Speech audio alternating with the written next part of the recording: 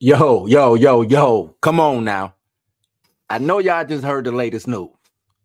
Beyonce, Queen Bee herself, she just revealed the title of her first country music album.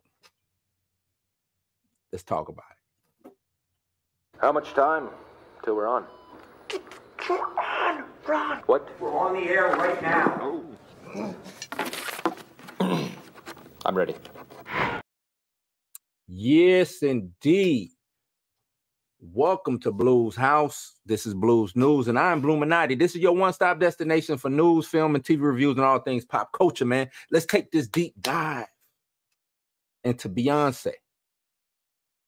Talking about what her new album is, the title for her new album, man.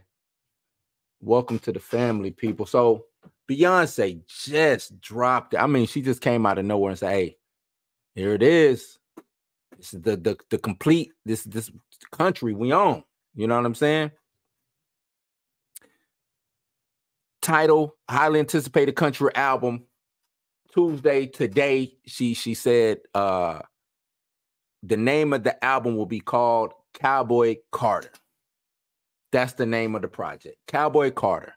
I ain't mad at it. She been giving us cowgirl, cowboy visuals, you know, for a long time now. She been letting you know. She been rocking the cowboy hat.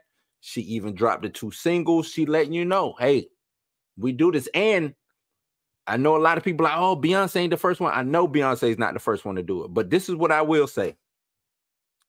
People should be happy that she is doing it and bringing the attention and the light to Black people doing country. You know what I'm saying? Letting people know that, yes, Black people do country music and do that shit well. So I want to applaud her for even bringing attention to it. Yes, a lot of people are like, it's already some dope artists. I agree. It's hella dope artists out there already. But a lot of people didn't know. So now in regards to people finding that out that Beyonce is doing it, they go and look into country music and find out, oh shit, there's a lot of us out here doing country music. So I think that's dope, man. So the chart-topping singer, she shared the title with the fans today by posting a simple photo of a black and silver saddle with the sash reading Cowboy Carter. That's how she, you know, she like to keep shit simple. That's what's dope about Beyonce. She posted a link which included a way to pre-order limited edition box set, CDs, and vinyl. I like to see that physicals, even if it's just merch, but physicals is still an aspect of the selling point when it comes to selling music. I think we need to figure out how to get back into that. Streaming is cool and everything, but I think it has polluted or diluted the value of music in my eyes. The actual tangibility of music. You know what I'm saying? I don't care what genre. Streaming to me has diluted the tangibility. And I know music is not necessarily tangible. You know what I'm saying? But when you can actually have something that's yours, I think you cherish it. You listen. It takes an extra step to listen to it. So now it's not just hit the play button on your phone and call it a day. You know what I'm saying? She also updated her Instagram profile bio with the essential details for her album. Act 2, Cowboy Carter 329 is what the bio read. So she's letting y'all know on the 29th of March, get ready, because I'm coming out busting people over the head with this cowboy album, with this country music album. She letting y'all know, man.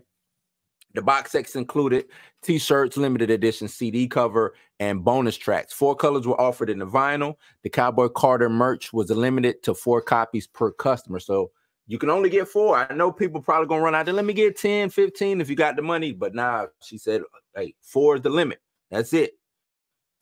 That's it. Let other people buy. So we know earlier this year, Beyonce delighted her fans by announcing a new album on the Super Bowl advertisement for Verizon. She confirmed speculation about her shift into country music with the release of her first 2 singles, 16 Carriages and Texas Hold'em. The pop star's change in style has helped make more history in the music industry.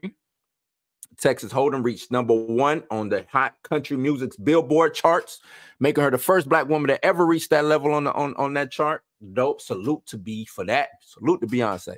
The song's success was not limited to the country charts, as it also hit #1 on the Billboard Hot 100. So she got 2 charts on lock. She had 2 charts on lock. That's dope. Texas Hold'em was Beyonce's 9th #1 song overall as a solo artist. And it was her first chart-topping single since 2022's You Can't Break My Soul, Break My Soul. Cowboy Carter serves as the follow-up to Beyonce's platinum-selling album Renaissance. The upcoming album is the 2nd release in a planned trilogy. Renaissance was billed as Act 1, while Cowboy Carter was dubbed Act 2. You can revisit Queen's B's 16 Carriages and Texas Hold'em, you know what I'm saying, streaming now on your phones, DSPs, and things like that. It's a trilogy, y'all. So you got Renaissance, Cowboy Carter. What I want to know in the comments down below, are y'all checking for this Cowboy Carter album? Do y'all think it's going to be dope? Is it going to be a hit? And as far as the 3rd album of the trilogy, what genre of music do you think she attacks?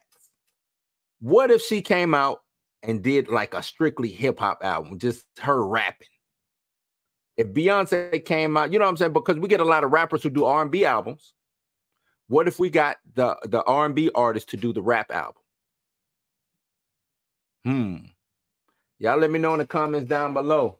Until then, don't forget to like, share, subscribe, and hit that notification bell. You ain't got to go home, but you got to get the hell out of here. Peace. Yo, what's cracking, Rules House? Hey, we come to the end of another great video. Hope you enjoyed our take on the latest in entertainment. Don't forget to hit that like button and share your thoughts down in the comments below. And if you're new here, consider subscribing. We would love for you to join us. Remember, Rules House is your house. Until next time, stay tuned, stay dope. We out. Peace.